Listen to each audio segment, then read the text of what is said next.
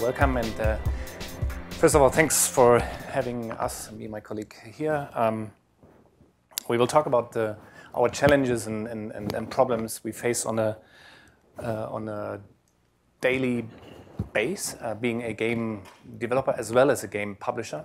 And we are here more as a game publisher today. What we will tell is only the truth, and we can by far cover everything of our problems. First of all, Softgames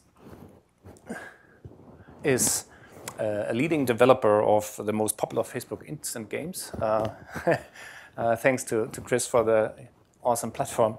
But we operate one of the world's largest platform for HTML5 games as well. So we have two aspects usually. And our vision is to help players play instantly with their friends and help brands finding their target audience for advertisement for sure. I'm Christian, I'm the CTO of Softgames, and I will tell something about the technical stuff. First of all, we've heard this already. It's the loading problem, loading the games, and the graph is pretty simple, and everybody knows this. When it comes to monetization or retention, then you have to quickly load the game, and Chris mentioned this already. The users drop off quite quickly, even though they should know that you need time to load all the assets and even the game code. Our goal is for the platform to deliver the first bytes within 500 milliseconds and get the users into a game within 3 seconds, which is quite challenging. It sounds so easy, but it's quite hard to get there. Usually, casual game developer, and we are casual game developers, intend to load everything up front because it's easy, and then they do not have to think about background loading things and stuff like this. So it's hard to achieve these 3 seconds, especially when games come more and more valuable. There's much more mechanics, meta games, and stuff like this, even better graphics and sounds and so on. So this is one of the issues we have. The loading and storage leads into the thing that we try to prepare the game for an offline play, which is one of the key things for native games. Once you load a native game onto your mobile phone, then you can play it everywhere, where a web game is not so easy, I would say. We played a bit with this, but there's always the conflict between fast loading and a good game and fast loading and offline preparation.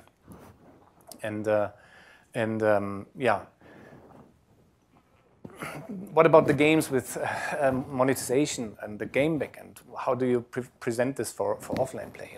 This is an issue, but I very much like the thing Google did for the search engine, just to provide a mini game.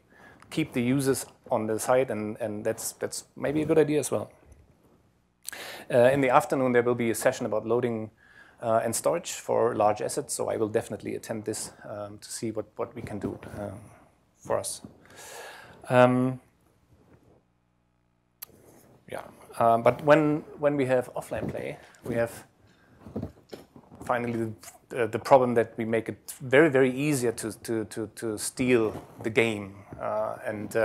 For us, so far, there's no way to protect our games in the web. We tried with minification, obfuscation for sure. This is standard for our development and publishing process. But there's the tools for make the code beautiful again and de-obfuscate it. And even Softgames works on obfuscated code whenever it comes to maintenance or to policy problems on our older games, where we only have the obfuscated code anymore. And one of the ideas we've had back then was a so-called runtime code, where we deliver a piece of code just during runtime through WebSockets or something like this. But what about the offline play then? Then we have another problem. So basically, for now, we gave up, as there is not really a chance. I would wish there would be.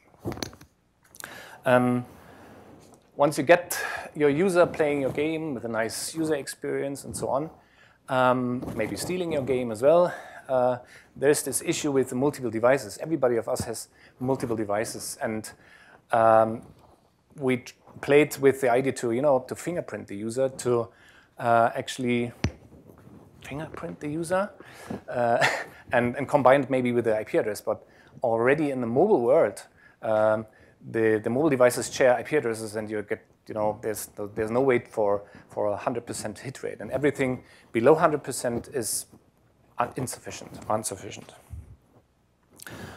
So this aspect, and you get your user, but we want to get millions of users, and then it comes to the problem of discovery, and here is where my colleague Gili, our Toronto studio lead, will take over and tell you something about these aspects. Is it working? Yeah. Thanks. Thank you, Christian, for walking us through some of the technical challenges, and I will try to actually focus a little bit more on the product and the UX challenges that we are facing.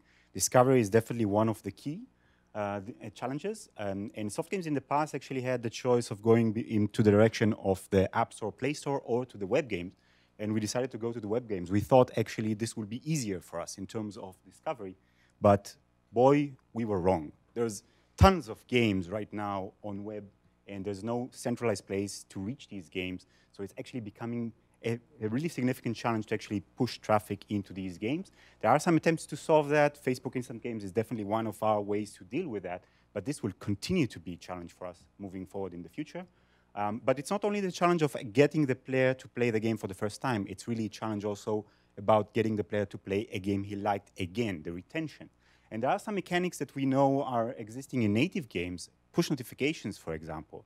So push notifications are something that we can do with web, but we see that the opt-in rate on web is much, much lower. So the opt-in rate on iOS, for example, is much higher than the web, and we think this has to do with the opt-in rate user experience itself, the opt-in rate, sorry. Slow down. To slow down. Sorry, okay, sure.